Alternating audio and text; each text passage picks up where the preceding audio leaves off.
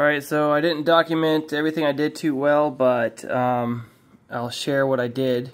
I had a charge port that burned, and when that happens, it burned both the connector side of the charger.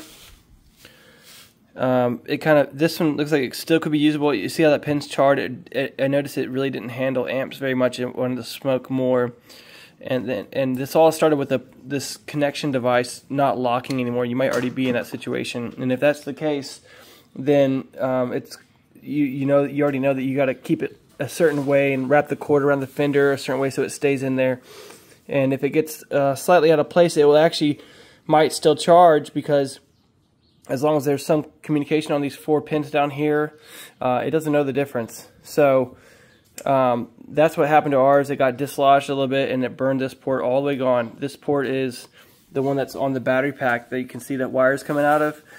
And basically your option is to buy a new pack and charger. You don't have these parts you can buy. So just did a little bit of research and looking into it, and I ended up getting 2 connectors from eBay, a trailer connector, a 2-pin trailer connector.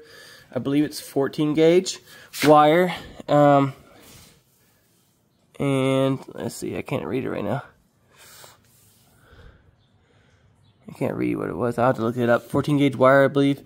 12 or 14 gauge wire, and then this like waterproof data connector or something like that. I'm not sure.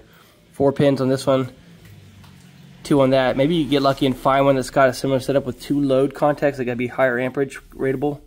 And then I ended up doing a complete battery removal, case removal, and took the cells out and got attached to the board there. I did my wire repair to the battery side and then the charger side, and then I made my own connection, and it's now charging.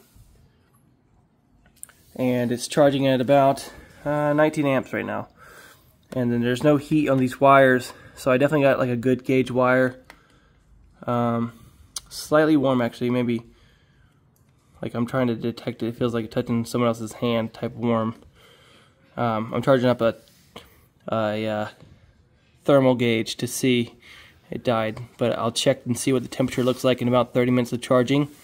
That will be the determining factor, but so far it's definitely not like burning itself up right out the gate.